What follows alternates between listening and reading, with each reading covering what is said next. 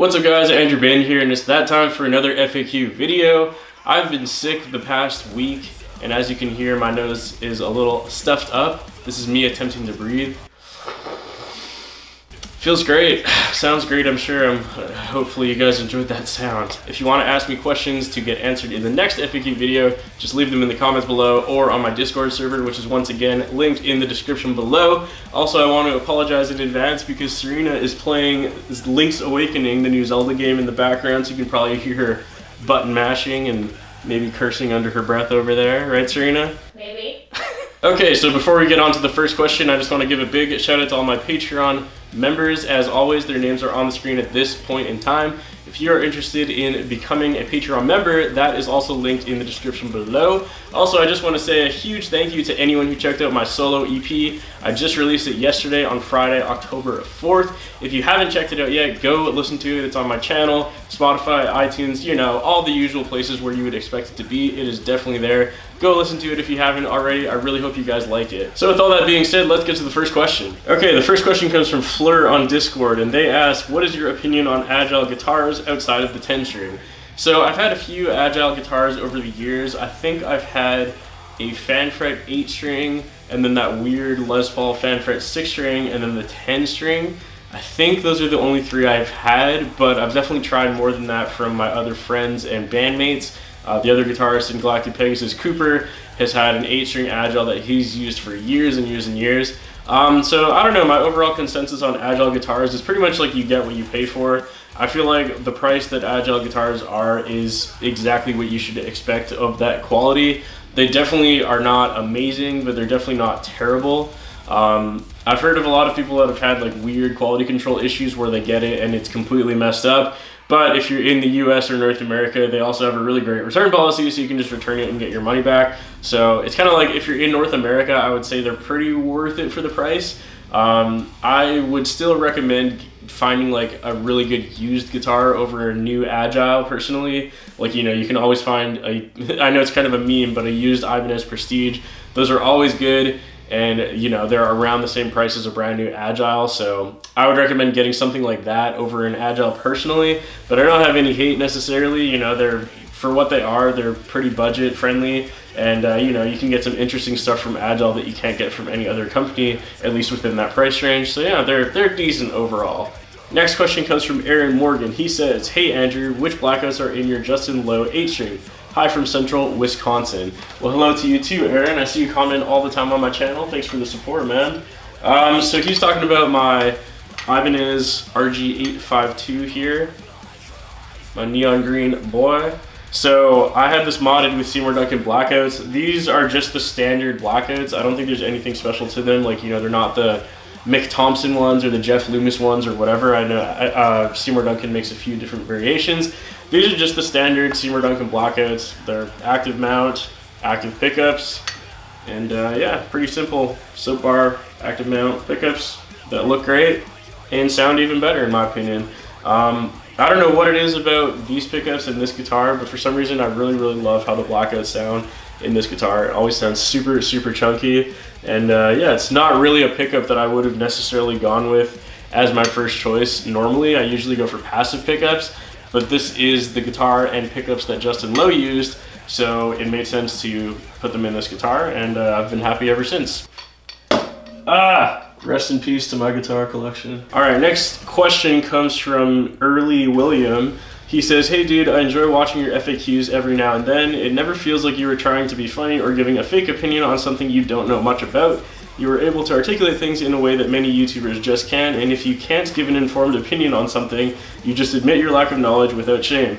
It always feels like a real conversation and unscripted. Keep chugging and give us core dudes representation in the YouTubers. So this one wasn't really a question, but I wanted to bring it up because it was very kind of you. This, you know, brought a smile to my face when I read it, and I'm glad that you guys can kind of see that coming across in my videos. These definitely are not scripted, and I'm certainly not afraid to admit when I don't know anything, because that happens quite often. You know, I'm not the most well-versed in anything really. You know, I play guitar and I record and I mix and I try and do things as easily and efficiently as possible. Whether that's the traditionally correct way or not, I don't really care about that. I just want it to sound good and I want it to be fun. That's all I really care about, and I'm glad that you guys can see that coming across in my videos. So yeah, I'm just happy to see that, and this comment really just, you know, kind of made my day when I read that. So thank you so much, man. Next question comes from Jaren, and they say, hey there, big boy. So I saw the notification for your Gears stream, but never got to watch. How far have you gotten in it, and if you've completed the campaign, how do you feel about it? So they're referring to my Twitch channel, which I use very, very rarely, but I did a Gears 5 stream a couple weeks ago where I was just playing some online King of the Hill matches. So if you're interested in following me on Twitch, I don't use it that often, but I mean, obviously, you can feel free to do that. It's going to be linked in the description below as well. So I've been a big fan of Gears of War since the first one came out back when I was in high school. I pretty much bought an Xbox 360 just to play Gears with my friends way back then. I think I was like 13 years old when it came out, which is crazy because that was like more than half my life ago, which is depressing to say out loud. So I've been a huge fan of Gears forever. I've bought every single game. So with the newest one, I beat it like relatively quickly after it came out, and I was actually really happy with it. I thought that they did a great job. I really liked the story personally, and they did change it a lot from any other Gears game, but I thought that that was really cool.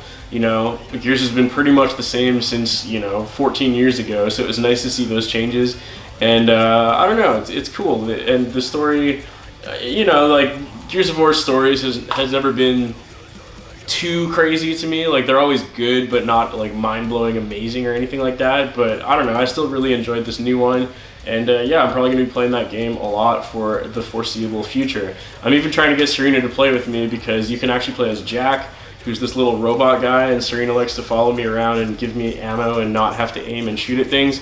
So if you have a girlfriend or a fiance or a wife or whatever that doesn't really usually play shooting games, maybe give them, maybe make them try Gears of War, because it's actually pretty fun. All right, next question comes from Meshuggah1987, and they ask, what tunings did you use on your new EP? So on my new EP, Bury the Hatchet, once again, go check that out if you haven't already. I used 3 different guitar tunings on the 4 songs. The first song, the title track, Bury the Hatchet, was played in drop E on an 8-string guitar, and then the 2 next songs, Grasping at the Unseen and The Gate, are both in drop A on a 7-string guitar. And then finally, Moo is in kind of a weird tuning. It's on a 9-string guitar, and it's in like C# standard, so standard 9-string tuning almost. So the low C# stays the same, but then the other 8 strings are all dropped down a half step. I don't really know what to call this tuning, but it's how After the Burial tunes their 9 strings when they used them. So it's basically you leave the C# alone, and then you tune the high 8 strings down a half step to F standard. So I guess it's like F standard with a low C#, whatever you would call that. I don't know, you music theory nerds can tell me what that would be called. Next question comes from Quansto622, and they ask, did you enjoy Issue's new album? I have not listened to Issue's new album or any new music that came out yesterday because there was a lot of it. I know Spite released a new album and a few other bands that I've been excited to listen to. I just haven't had the time yet. I've been so wrapped up in doing everything for my solo EP and getting that ready for release yesterday that I didn't really get to check out any other band's new stuff. But with Issues, I mean, I'll check it out, but I don't really have high hopes. No hate towards the band, but I have never listened to them, really. I have lots of friends who obviously are super into them, and I've tried to listen to them many times, and I don't know, for something about them just never really caught my attention. But I have heard that the new album is quite different, and it's actually more poppy than anything else, which sounds like it would not be my thing, but it's, I don't know, it's always interesting to check out those very divisive albums where half the people seem to love it and half the people seem to hate it, and see where I lie. Maybe I'll like it more now that it's more poppy, I don't know. Like, I never really liked Bring Me the Horizon until their newest albums, which most people, well, not most people, but a lot of their older fans don't like at all because they're not metal anymore. But I really like that, so I don't know, I'll give Issues a try and see what I think. Next question comes from Eric Morton. Oh my god, I never can pronounce your last name right. Next question comes from Eric. I'm just gonna say Eric. If music wasn't your main focus, what would you be doing instead? Also, what's your favorite vegetable? So Eric is a friend of mine. We've done a couple of videos together. Went to NAMM with him, and that's where we met, and we've hung out quite a few times ever since. So thank you for the question, Eric. And he's asking about vegetables because he knows that I do not eat vegetables and I'm the most unhealthy person in the world. So thanks for that. But as for your real question, what would I be doing if I wasn't doing music? Probably have started like a gaming channel, since that's the other thing that I do a lot of. Other than music, like probably my biggest other pastime is playing video games. So I probably would have tried to figure out a way to make like a gaming channel or something like that, which in hindsight would probably technically be a lot better to do than music, because it's probably a lot easier to get you know, more subscribers and more interaction using gaming, because that's way more broadly appealing than, you know, this weird niche metal stuff. But yeah, I don't know. I've always thought about still starting up like a side gaming thing, which, like I was saying earlier, you know, I have a Twitch stream where I've gamed on it like a few times, but for some reason, I think now that I'm doing music full time, that kind of almost seems less appealing to me, because now that music is my job, I still need to have some kind of hobby outside of work, which I guess now is video games. So it's almost like I don't really want to start doing gaming channel, gaming Twitch, whatever, just because I want it to still be like a fun thing to do and not be another thing that's more work. But I don't know, maybe I'm still debating if I want to give it a try or not. But yeah, that's probably what I would be doing, is focusing on something to do with gaming instead of music if I had no musical inclination. Next question comes from Jake R. Do you get comments anymore about your picking hand? So as you guys may or may not know, depending how new you are to the channel, I used to hold my pick in a pretty weird way like this, where I used like 3 fingers, and I got a lot of comments about it all the time of people complaining that I was doing it wrong.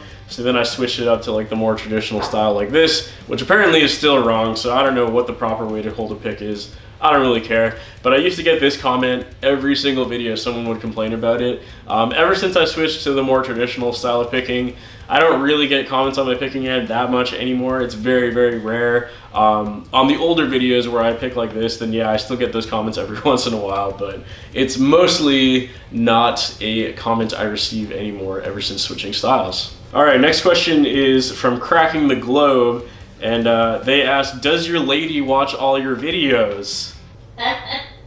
No. Good answer. Next question comes from Long Dong McCong Schlong, and they ask, do you stand up and wipe or sit down and wipe? I've never really thought about that. I'm pretty sure I just stay sitting. I'm pretty sure. Do I like reenact it right now to like remember what I do? Please no. No, I'm pretty sure I sit down. Thank you for the very interesting question. That was actually the last question, so we're gonna end on a low note with that.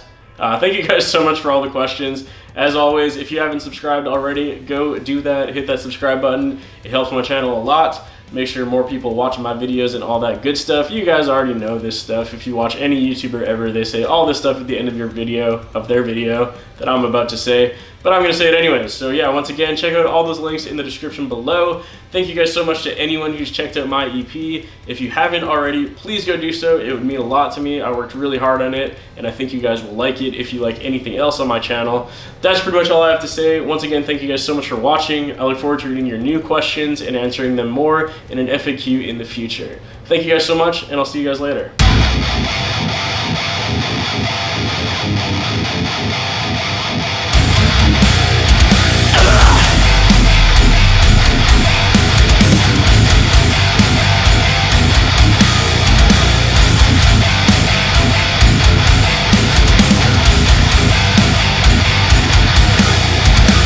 I am the truth of your judgment.